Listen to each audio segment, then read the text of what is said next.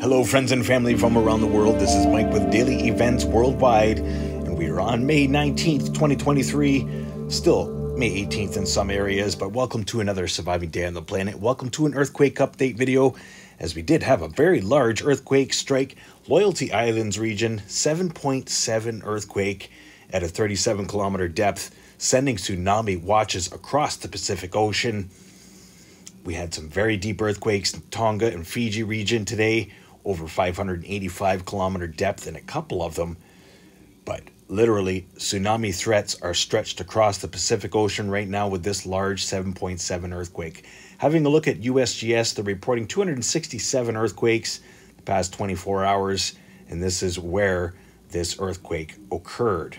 7.7 earthquake southeast of the Loyalty Islands, 37-kilometer depth. Having a look here at USGS Tsunami Center, tsunami threat is apparent. Having a closer look at where it is affecting right now, and it looks like it's affecting New Caledonia, as well as Fiji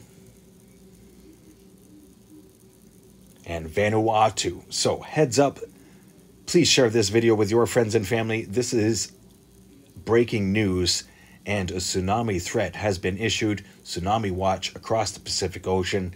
Having a look there at the Pacific Disaster Center, Hawaiian Islands, Tsunami Watch, as well West Coast from Alaska southward to United States. Tsunami Watch is in effect. And having a look at the buoy alerts here, we've got two going into event mode, one west of New Caledonia and another one north of Fiji. But having a look at the graph, we're definitely seeing a drop and a raise in water. So Tsunami Watch is in effect for across the Pacific Ocean. Please share this with your friends and family. Stay aware and prepared, stay young and have fun, and get your daily due. We'll see you next video.